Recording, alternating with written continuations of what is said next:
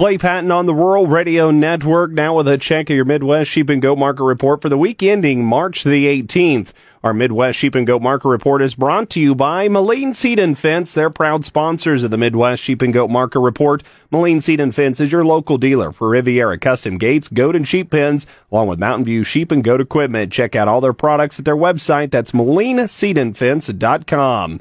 Also want to let you know about an upcoming hair sheep sale. The Mid-States Hair Sheep Cooperative's 5th annual spring sale set for March 25th at Wahoo Livestock in Wahoo, Nebraska. The sale's set to start at 11:30. The Mid-States Hair Sheep Cooperative is expecting upwards of 600 head of high-quality hair sheep. Check out the consignments and more on the Mid-States Hair Sheep Facebook page. Well, as we take a look, the Midwest Sheep and Goat Market higher once again this week, and really in a similar fashion, that ethnic demand continues to drive the midweight slaughter lamb and goat market extremely higher. There was only one sale that reported lower prices, but I believe that was more related to volume than it was quality or general market trend. That was Producers Livestock, San Angelo, Texas, but they also went from about 5,000 head through the ring last week to over 7,500 head this week. So you see that type of big increase in the number of head coming through the ring. That could put some pressure on the overall market going forward. Now, again, as we talked about, a lot of ethnic demand as you go into those midweight slaughter lambs, slaughter goats. We've seen that, and it continues to be the strongest piece of the market. Once we get down the quotes and stuff, you'll see that kind of as a general trend. Breeding stock up until this point, though, has been a pretty thin market. We haven't had a tremendous amount of volume to talk about, couple sets to talk this week, but over the next couple weeks, I'm already seeing several specials, whether it be at the sale barn level or more private type sales, but there's going to be several breeding sales coming up, and I think it's going to be a really good gauge as to where this market wants to go moving forward. What is the ranchers' optimism right now? Are they going to be aggressive in purchasing that breeding stock back? Do they feel like this is a rebuilding point for them to get back into the market? Or are we still too dry across a good portion of the country, and are they going to step away from that market and not really want to buy into this trade? So I think it's going to be critical we watch those sales here over the next couple weeks. Outside of the sheep and goat market this week, though, there's been plenty of volatility with the U.S. and European financial markets and their institutions, liquidity, stability. It's all being called into question. From the agriculture perspective, though, and we'll talk more in the grain markets, but they tried to just kind of steer clear, not watch too much what was happening over there. But when banks are called into question, of course, ag producers, oftentimes a line of credit, maybe borrowing money against major purchases, equipment, land, that sort of thing. It's cause for concern.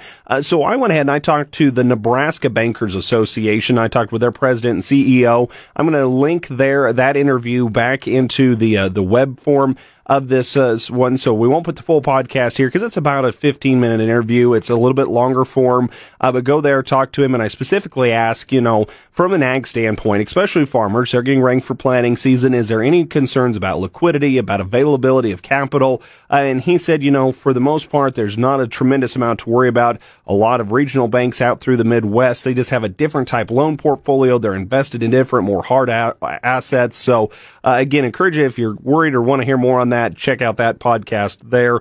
But again, not having a tremendous amount of impact to the sheep and goat market itself, but something worthy of talking about just given the general market atmosphere this week.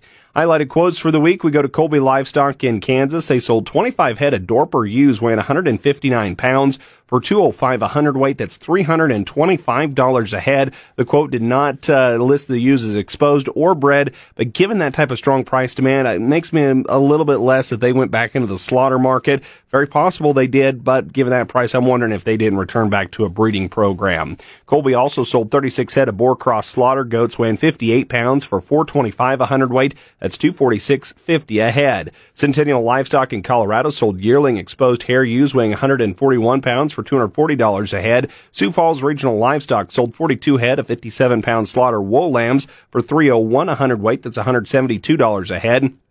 Upper end of that particular draft brought $310 a hundredweight or $176 a head. Sioux Falls also sold 108 head of 97-pound slaughter wool lambs for $171 a hundredweight or $166 a head. Upper end of the draft bringing $195 a hundredweight or $189 a head. Sticking with Sioux Falls, they sold 72 head of slaughter hair lambs weighing 91 pounds for $176 or $160 a head. Upper end of the draft brought $195 a hundredweight or $177 per head as well. On the goats, Sioux Falls sold 40 head of 67-pound slaughter goats for $403 a hundredweight or $270 a head. The upper end bringing $410 a hundredweight, $275 a head. Producers Livestock in Texas sold 374 head of 73-pound slaughter hair lambs weighing $260 a hundredweight or $190.50 a head. Upper end of the draft brought $269.50 or $197 a head. Producers also sold 165 head of 54-pound slaughter goats for $424 a hundredweight. That's $228 a head. Upper end of that draft brought $434 a hundredweight, $234 a head.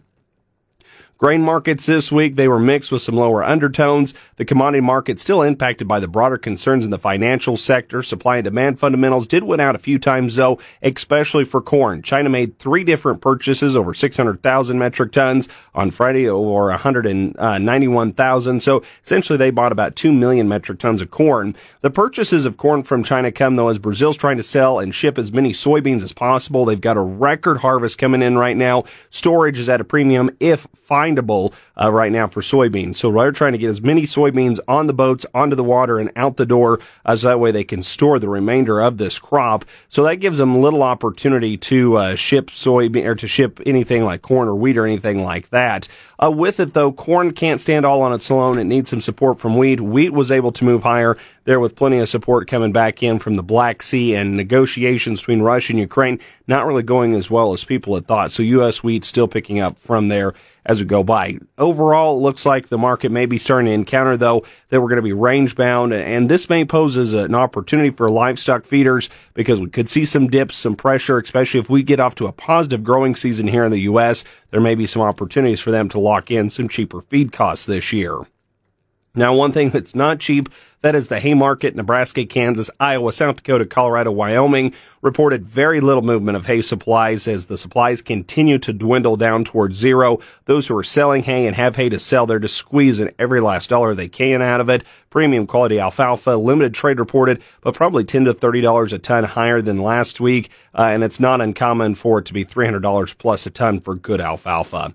Lamb slaughter on the week estimated 36,000 head through Saturday. That's unchanged from last week, up 3,000 from last year. Year-to-date lamb slaughter now 372,000 head, 8.1%, or 28,000 head more than last year's lamb slaughter.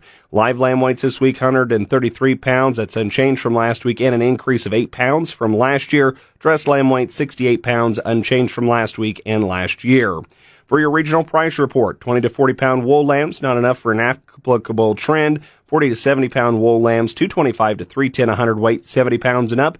172.50 to 250 a hundredweight. In the hair lambs, 20 to 40 pounds, 230 to 310 a hundredweight, 40 to 70 pounds, 240 to 320 a hundredweight, 70 pounds and up, 170 to 275 a hundredweight.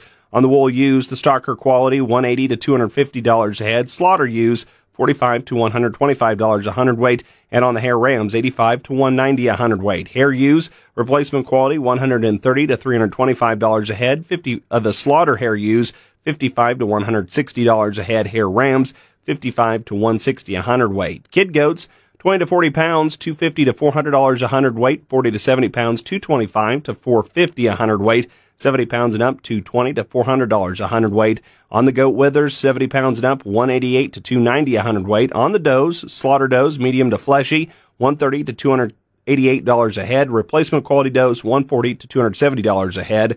And on the slaughter bucks, $200 to $315 a hundredweight. That is the latest here in your Midwest Sheep and Goat Market Report. Check us out on Spotify or anytime at ruralradionetwork.com. Have a great rest of your day. Look forward to talking to you next week.